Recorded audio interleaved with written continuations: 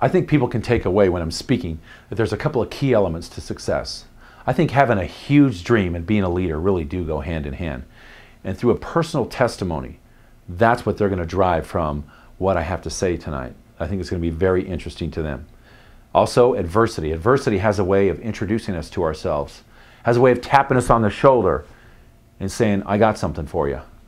And also, passion and desire, really the bedrock or the cornerstone of what it takes to be successful. It's going to wade us through those tough times.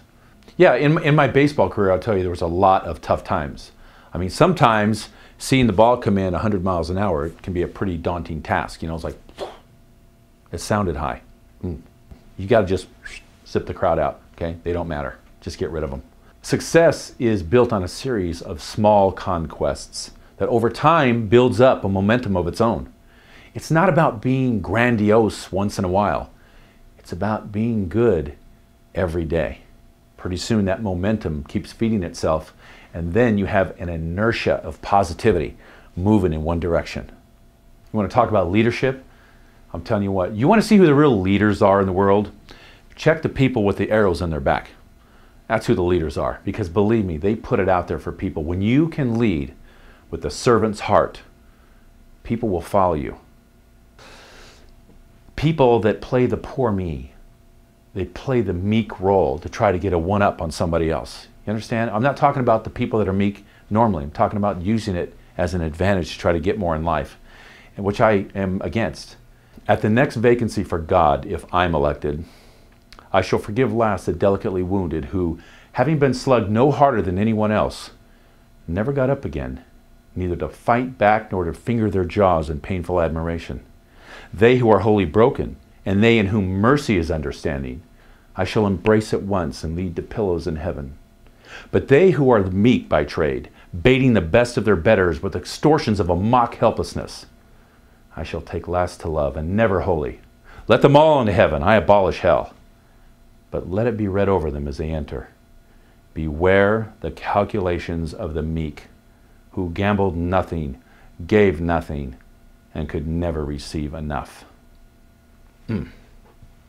Sometimes when I'm speaking and I bring out a certain subject, sometimes I think people are in the stands or in the audience thinking, is he talking about me? and if that's the case, then I'm doing my job. I'm bringing a realization to people that if I can get to them, then I'm doing what I had set out to do. I'm raising an awareness. What's it like to face a Major League Baseball player throwing at 100 miles an hour? Well, somebody figured it out. And it's about 3/100ths of a second you have to decide whether you're going to swing the bat or not. I never thought it was a decision-making process because in that case, the catcher would be throwing the ball back to the pitcher already. It was more of a reactionary thing. In other words, if you can clap your hands as fast as you can together, that's how much time you have to decide whether you're going to swing or not.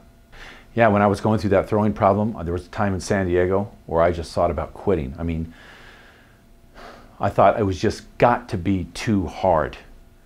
And then I thought, what am I going to quit to? There's no quitting. There's no crying in baseball, and there's no quitting. So I took this on as a personal fight, as a quest, something more, something bigger than baseball. It wasn't about baseball anymore. It was a personal thing with me. And that's how I started to overcome this problem.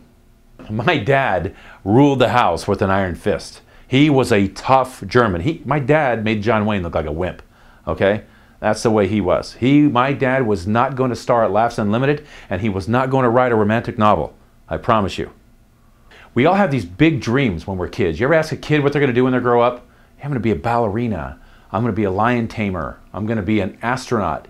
You know, why do we always relinquish our dreams when we get older? You get 25 years old and people say, yeah, I'm really happy to work my way up to maybe middle management. Why is that? Nothing else I wanted to do when I was growing up other than become a Major League Baseball player. I'm telling you, it was a dream that was like, I was ready to burn every bridge at such a young age, if there was a bridge, because I had a burning desire to be successful in baseball. Willing to put it all on the line and roll the dice. Hey, you see common denominators everywhere. In the workplace, in the baseball field, it doesn't matter where you are. The common denominators that can transcend area and time. We talk about leaders way back when, hundreds, thousands of years ago. The same principles apply now. think one of the most important things people can remember is their thought process. Whatever you think about the most is going to grow the most. And that's a fact. If everybody could just try to put in their mind for 24 hours all positive thoughts, you wonder what would happen. You might have a turnabout in their lives, and maybe the starting point for all this positive energy to come about. But it needs to start with one initial thought and then build on that.